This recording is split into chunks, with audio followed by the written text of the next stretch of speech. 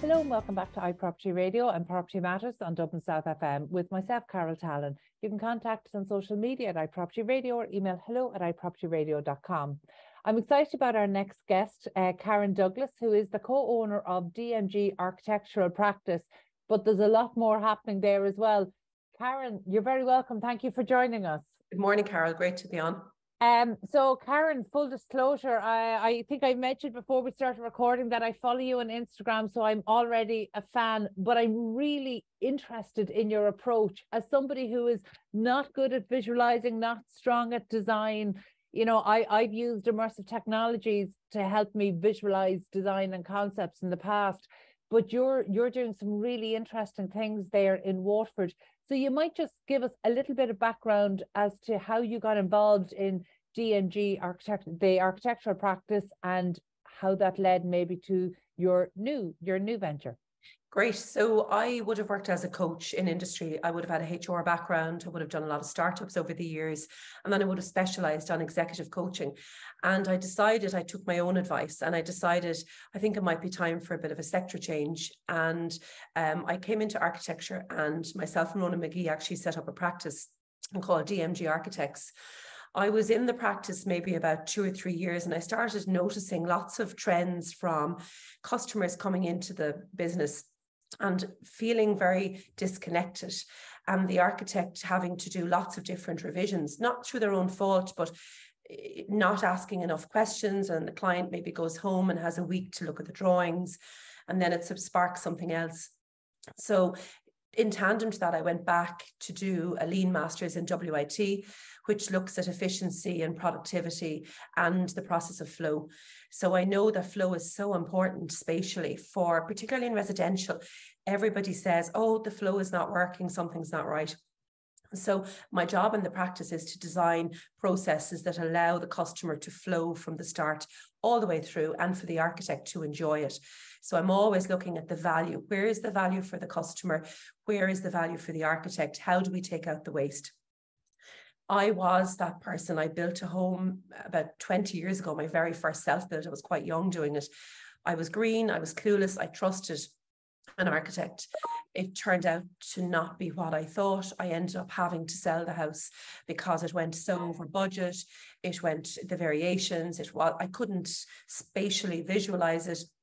And I went on to have children, and all the bedrooms were on the ground floor, and there was a master suite upstairs, which was completely not how we were going to live. So I suppose the serendipitous nature, is that what we call it, of coming back into architecture, for me, I sort of spare the war wounds a little bit of knowing when you are not at the table enough, and you aren't heard enough and understood. And also it's quite strategic, it's design, it's strategy. So for me, in the practice, I started spotting, the customer really struggling if the architect would ask a lot of questions. But the other thing is that part of my thesis found that the action research study I did showed that actually the architect isn't behaviorally trained. So they're trained in a studio with nobody, lovely, quiet, warm studio. There are no customers. It's a fictitious budget. And then you're launched out into a family with dynamics or couples or life, death, births, marriages, all those things. So for me, the behavioral side, which is a lot of what you do in Lean, where you're coaching and there's a lot of psychology. So the behavioral aspect led me to set up the Design Lab, which is a spin-off of DMG. And Karen, I've never heard somebody talk this way about approaching architecture, but the interesting thing, it is something, this is how we've learned to talk about, say, for house hunters, anybody working with home buyers, the consumers, because it absolutely comes back to the behavior. And you're so right when you talk about kind of architects not being trained on the behavioral dynamics, because that absolutely changed that from the theoretical projects. It's the same in the practice of law. It's the same in the practice of many professions, I would imagine. But those dynamics are what derail projects. So that's a really interesting one. So you mentioned you actually went back to study this, and so your thesis you have now turned into a book. So you might just tell us a little bit about that. Yeah. So for me, I like to kind of know why I do what we do. So the thesis started off as an action research. So I sampled in live time with architects and clients. And I saw a gap in terms of good architecture is about problem solving first and then solutions afterwards. And I found that, I think through no fault of their own, the architect is trained to sketch. So their first instinct is to sketch, but they're looking down at the customer. So the book was designed to allow the architect to stay with the training they have, but maybe not be part of that very, very, very early initial stage with the customer. So if you're sitting at home and you're doing a renovation or a new build and you're thinking, where do we start? And the architect says, oh, you need to think about how many rooms you want or all the different things.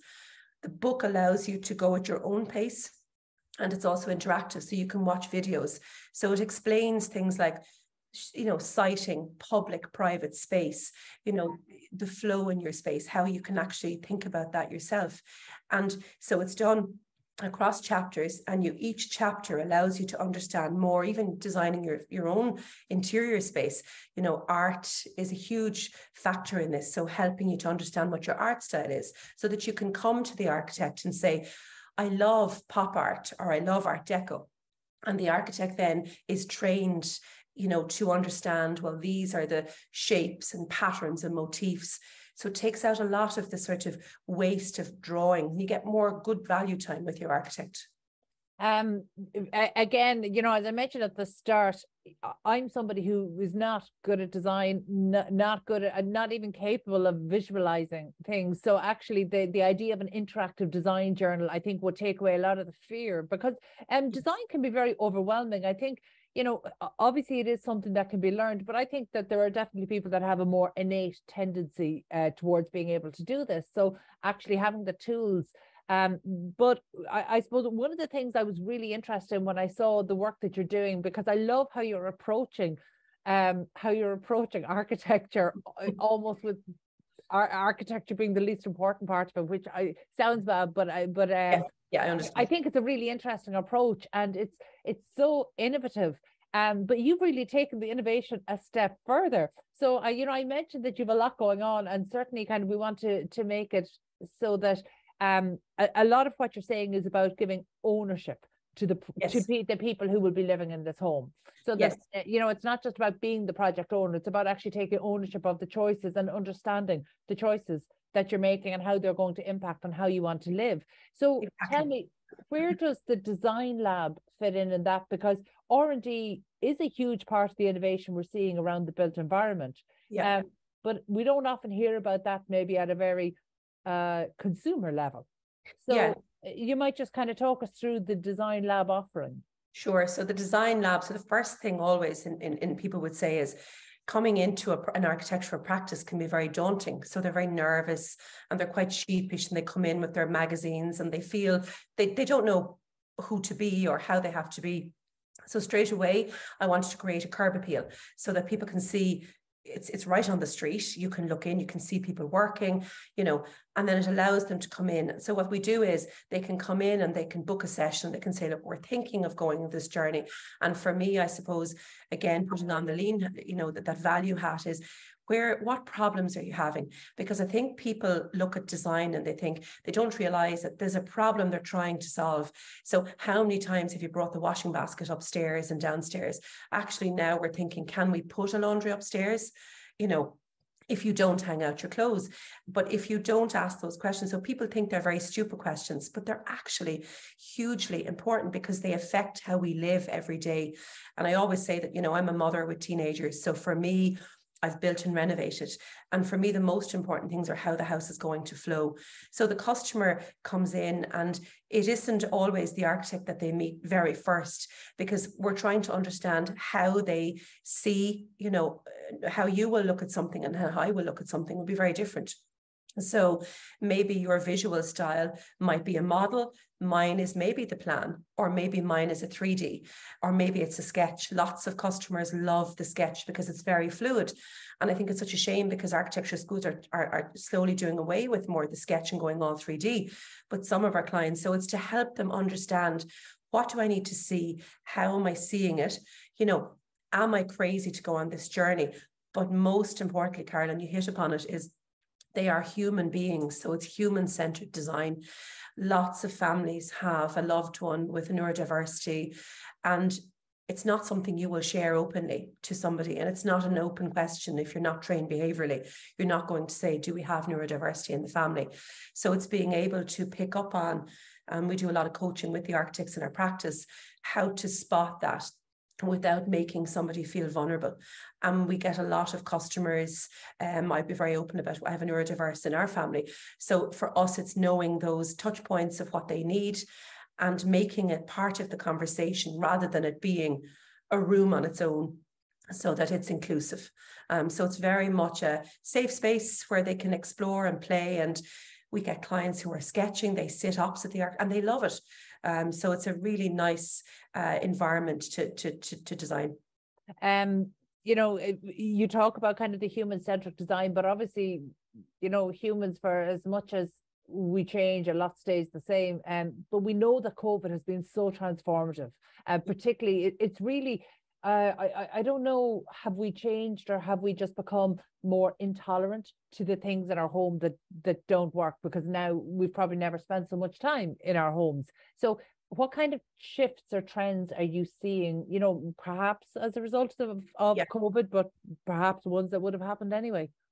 I think there's positive and negatives that we're seeing. I think the positives are, you're right, people are reevaluating the value in their home, and people never looked at it as a system. And it functions as a system. So people are saying, you know, I was in lockdown, I did so much housework, I'm sick of it. So they start to notice the quality of the materials that they're using. You know, if it's a cheaper material, are you going to be cleaning it more? They suddenly want to get their lives back, and they don't want to be all day a slave to the house. So you have on that side of things. On the other side, they're then noticing how many times I've gone up and down the stairs, the noise, the amount of customers that come to us and say, oh my God, the noise of the TV, I never noticed it before COVID in this open plan. I want to go back to cellular rooms. And then on the negative side, we're seeing people, the homes are becoming almost like a fortress where everything is in there. So they're not leaving the home, which, you know, good architecture is about community. It's about getting people back out. So, you know, I think architects have a challenge in terms of balancing the need for society to communities to remain, which is part of designing a house, and then also helping them really understand the value of how they need to live and not being a slave to the house. And that's where efficiency and all of those things come in. You know, one of the really interesting things there is around noise, because actually noise is coming up. I truly think, you know, we're starting into our 5th year of broadcast now, and up until COVID, I don't think we ever discussed noise in the context of the built environment. And now it is so huge. So actually only I'd say in the last 2 or 3 months, I did a really interesting interview with Paul MacDonald, who is the managing director of Sonitus Systems.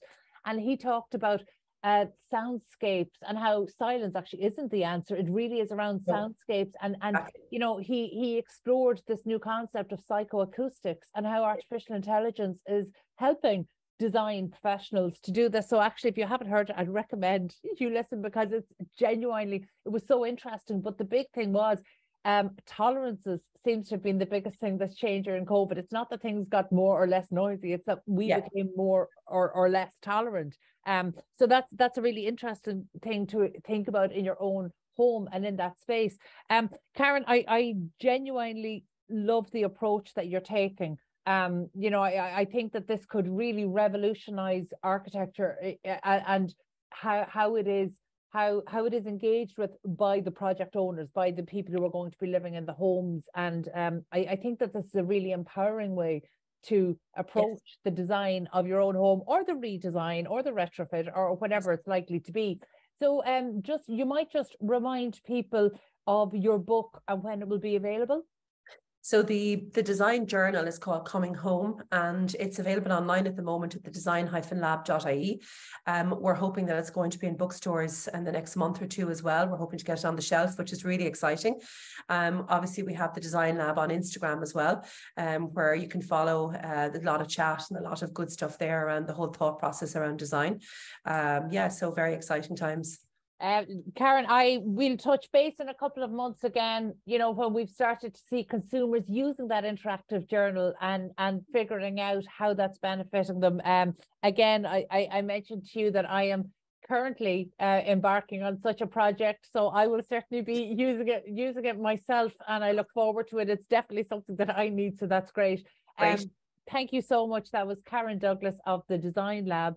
We need to take a quick break. Stay tuned.